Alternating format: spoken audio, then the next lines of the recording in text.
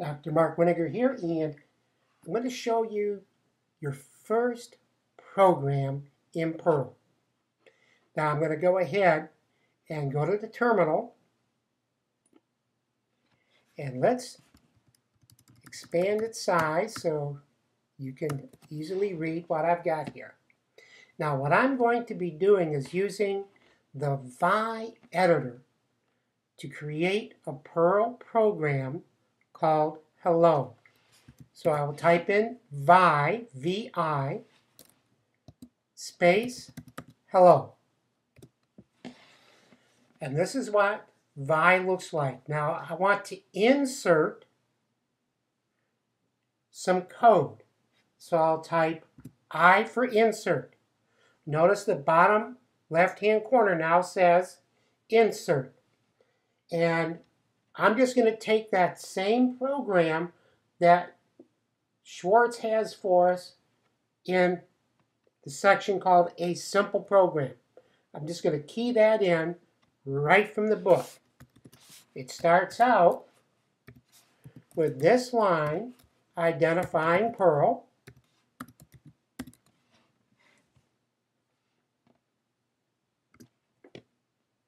And then this is the procedural line, the line that does something. It's going to print whatever I put in quotes. So I'll say hello, comma, world, exclamation point. That's just text. Now I want a carriage return, so I'll do a slash or backslash n. So I'm printing, quote, hello, comma, world, exclamation point, backslash n. I'll end my literal string of characters and end the line with a semicolon. Okay, now I want to save that program. So I'll type the escape key and I want to exit and write. So I will type in a colon X for execute and write. And I'm out of Vi and right back into my Unix prompt. Now, let's take a directory. And you can see at the bottom, I have this file called hello.